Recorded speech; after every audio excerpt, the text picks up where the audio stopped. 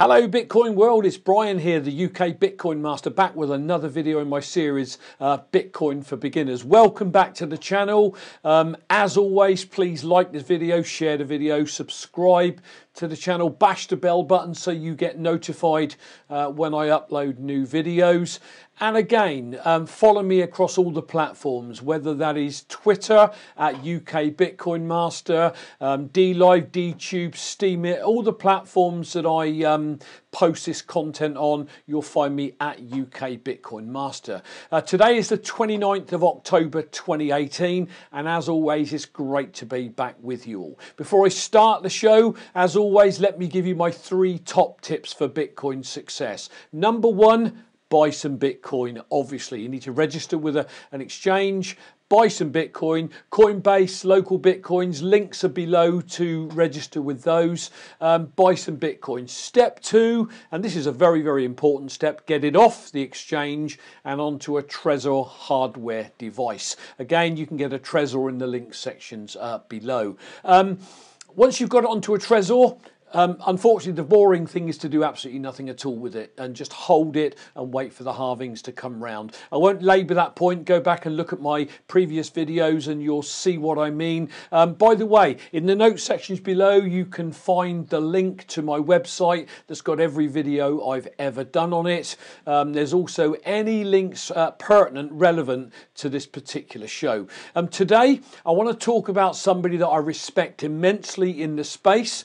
He's been in Bitcoin for flipping heck longer than most. I've been in Bitcoin since 2017. I believe Simon might have been in Bitcoin since maybe 2011, 2012. He's an Englishman that lives in the Isle of Man, spends a lot of time in Hong Kong. Very, very, very successful guy generally in life. Background as an investment banker. He wrote the Bitcoin book, Bank to the Future. He's got investments in lots of cryptocurrency businesses, and what he doesn't know about Bitcoin isn't worth knowing. So as I go through this particular show, I'm going to splice a little bit of video in that I actually saw, that I watched, that Simon did with a company called Crusher Street, and it was absolutely fantastic.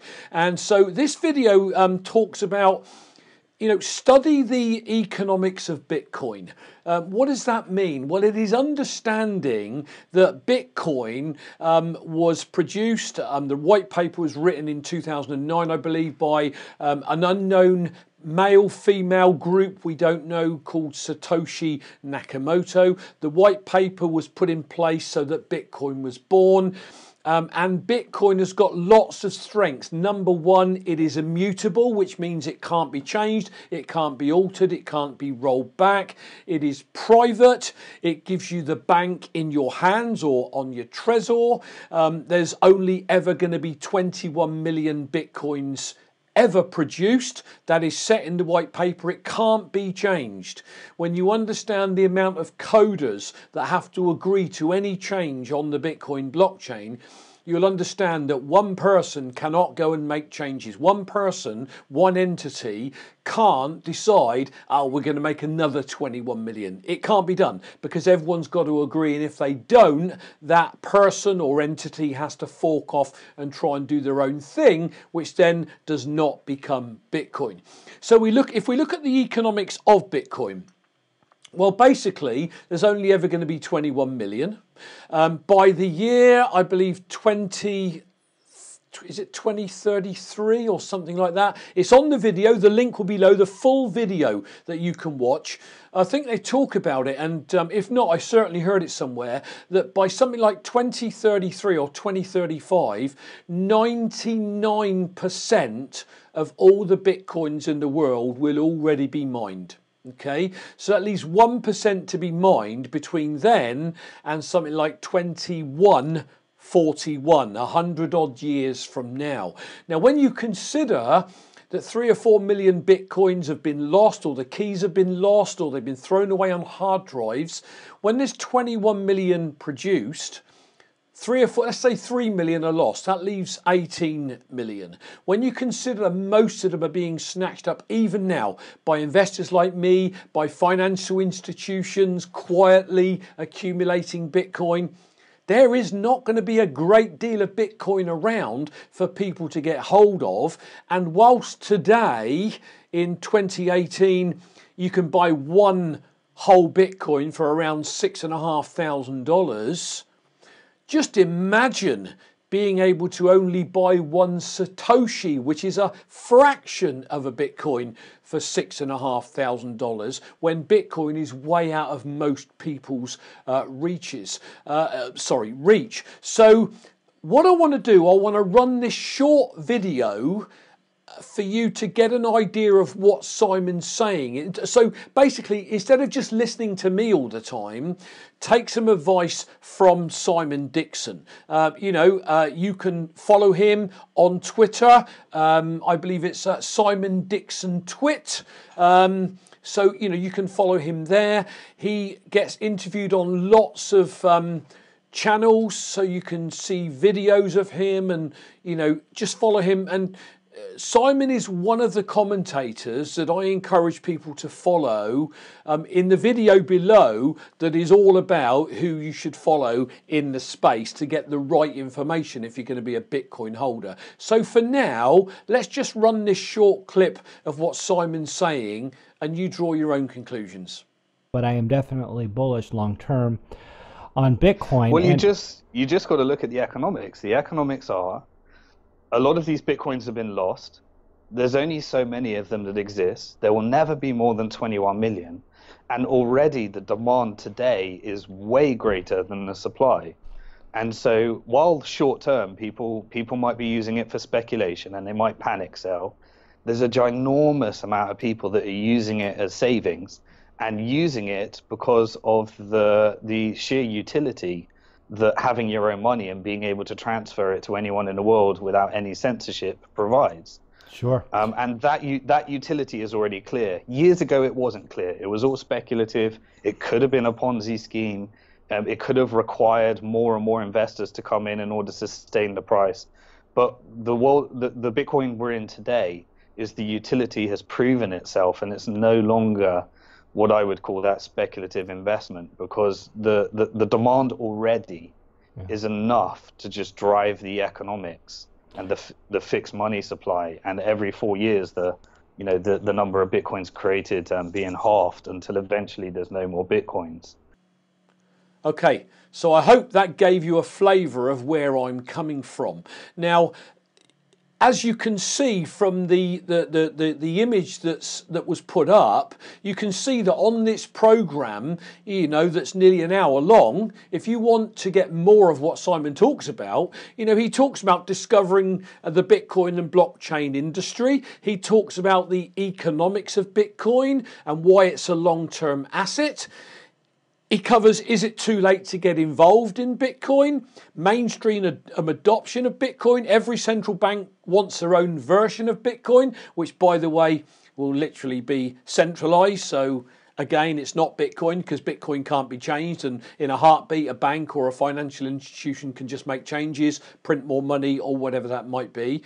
So, definitely worth, if you're where I was back in 2017, gathering this information and learning about why it's important to buy and hold Bitcoin, definitely worth following Simon Dixon.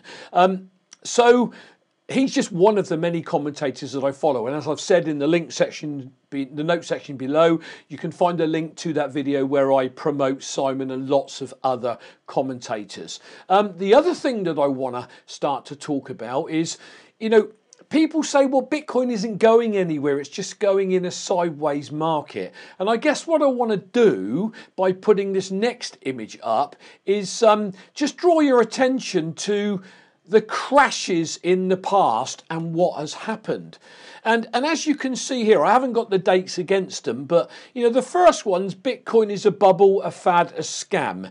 you know, and it crashed to $2 from wherever it was. Then we see another crash, and then the next crash. Bitcoin is a bubble, a fad, a scam yet again, and then it crashes to $152.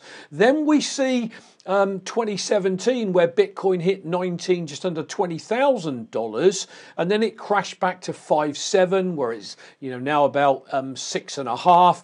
You know, and you know, everyone's saying it's dead, it's going nowhere, etc.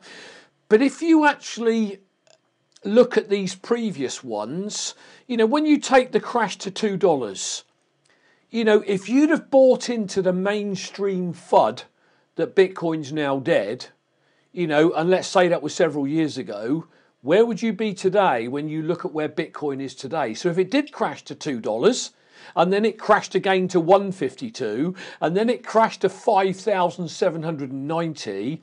Where is it going to crash to next time? Maybe it's going to hit $100,000 and then crash to $50,000. So if it crashes to $50,000, don't you really want to be buying it now at $6,500?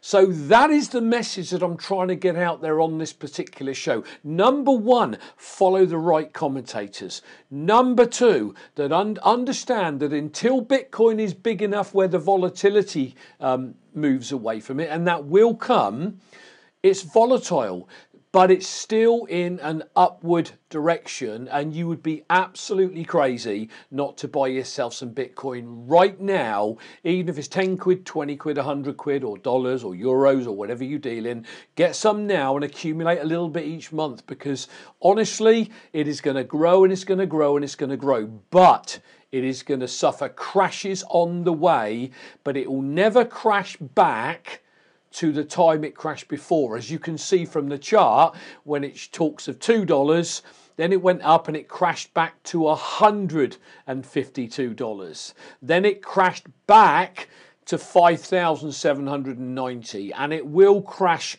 back to 20,000, 50,000, or even 100,000 as the next 2, 5, 10 years passes. So guys, get some Bitcoin now. Get it off, whatever you do, off an exchange and onto a Trezor, and then hold it, wait it out, watch some more of these crashes happen, and I'll tell you something, you'll be in a pretty good place in a decade's time from now. So again, that's the show, guys. Do follow me on Twitter at UK Bitcoin Master. If you're watching this video on Steam It, do give us an upvote and a re-steam. I'd greatly appreciate it. YouTube, give us a like on DLive, DTube, BitTube, you know, give us a support in some way or another. I'd really appreciate it. Follow me across those platforms. Do like this video, share it as always, subscribe to the channel, and until the next video, have yourself a fantastic Bitcoin day, and I'll catch you on the next video. Cheers.